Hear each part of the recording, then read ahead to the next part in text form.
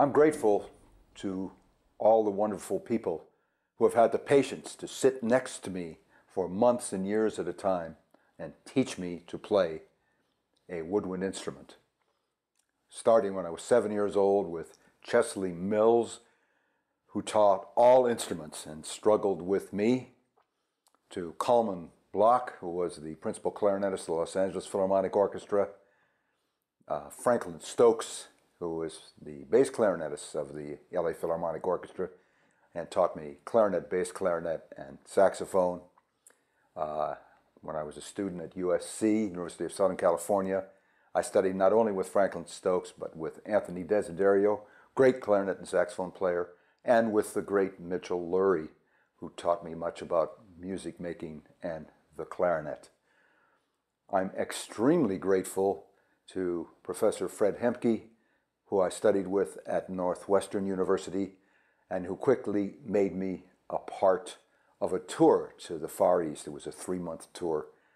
Fred Hemke taught me so very much about the French School of Saxophone playing. All of those teachers brought me to the point where I met Joe Allard in New York as I was serving in the West Point Band during the Vietnam era.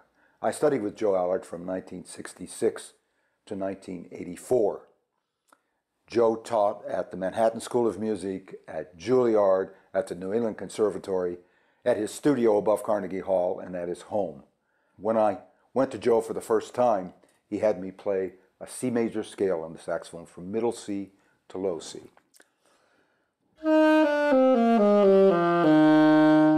At which time he gently pulled the saxophone out of my mouth, looked at me, and said, "Harv, you sound like Harvey Pittel, trying to sound like someone else." That was the beginning of our lessons, which lasted for 15 years as I finished my 3-year term in the West Point Band and then returned from Los Angeles to New York numerous times for contests and performances.